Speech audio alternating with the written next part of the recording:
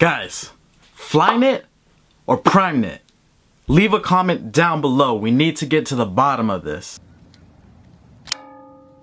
Yo, what's going on everybody? Welcome back to a brand new video. Today I'm bringing you a sneaker review on the Nike Flyknit trainers that are releasing on August 24th, 2017. Before we even start this video, I want to give a huge shout out to the Fix Kicks for holding me down this pair right here. They were able to get their hands on them a little bit early, so if you guys want to drop by the shop, make sure to do so if y'all are locals. The address will be down below in the description if y'all haven't been there before. And if you guys want to purchase online, I will have their purchase link down below as well with a bunch of early links. Hopefully y'all enjoy that. Now let's get right into the sneaker. So the Flyknit trainers, man. These originally released in 2012 if my memory is still running strong. When they released back in the day, they sold pretty well and they came in the original orange Nike box. Now when we're seeing them in 2017, we're greeted with a red Nike sportswear box, which is pretty common nowadays. This sneaker is going to retail for the price of $150, and like I said, I'll have all the links down below in the description if I'm able to get the early links for you. I'm not sure exactly where these will be releasing, but I do have a feeling that these shoes will sell out. I'm basing all of my predictions off of the fact that the bot services that are being promoted for this pair right here has been so heavy, and I feel like that's because they have limited quantities again this time that it's releasing.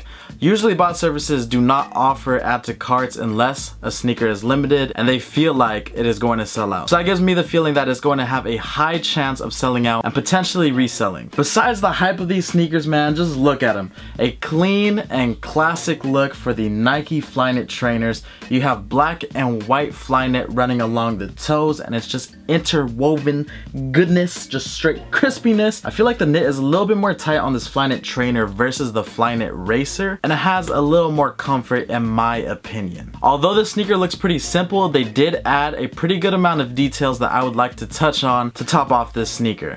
So one of the things that I noticed when pulling out the insole is that inside, when you pull this out, the tag that usually sits on the inside of a sneaker is attached to the insole this time. So it's almost as if they want you to pull it up. It's acting like a pull tab, and when you pull it up, you get a beautiful black insole. Usually with white sneakers, they like to top it off with a white insole, and I absolutely hate that. But anyways, taking a look at the inside of the sneaker, you have a Volt bottom right here, and on the inside it says 2012. So it shows that they're paying homage to the year of 2012, even back with the original colorways like the Volt colorway, the other black and white version.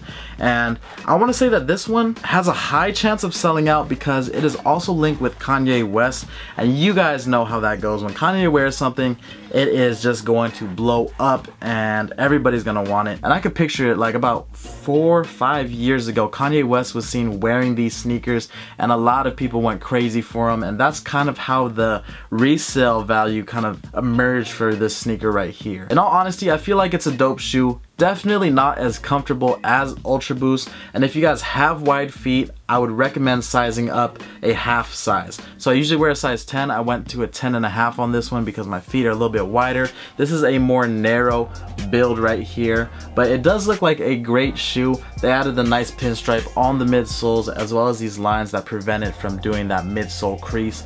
But yeah, it's a pretty light shoe. In terms of looks, I prefer these over the Ultra Boost, but in terms of comfort, I'm gonna have to give it to the Ultra Boost. And if you guys are wondering about the differences between this version and the original version, there's just some slight differences. On the top by this collar part, I believe on the OGs it's a black collar, but on these it's a white, and I'm basing this purely off of memory, so if I'm wrong, I do apologize. And lastly, I believe that these are the same on the OGs. We have the black fly wire running all the way up the shoe on the mid panel, connecting to all of these lace holes right here. So let me know if you guys are going to be going for these shoes. Again, $150, probably $170 after tax and shipping. Is it worth it, man? Would you rather have this pair or a pair of Ultra Boost? You guys let me know in the comment section down below. Let's throw these babies on feet. If you guys like this video, make sure to hit that like button. Follow me on Instagram, Twitter, and Snapchat. I will have those links down below in the description as well. Catch y'all in the next video. It's your boy SneakerHeadInTheBay. I'm out. Peace. 10 damn days, and all I got to show for it is shoes and shows and chauffeurs with road rage. To the same damn ad lib, always still got gotta let him in, no practice. Still gotta burn him in, no lacking. Still a lot of jams, nigga, no Jackson. No Jordan, we toe tagging. I'm taking to the land where the lake made of sand and the milk don't pour and the honey don't dance and the money ain't yours. That's the red pill. Got a blue and a handful of Advils. I'm the new nitty, fucking nitty the old me. So I'ma tell the buyer what nitty told me. I got that I got that goddamn. I'm your pusher man. I'm your pusher man. Pimp, slapping, toe tagging. I'm just trying to fight the man. I'm your pusher man. I'm your pusher man. I got that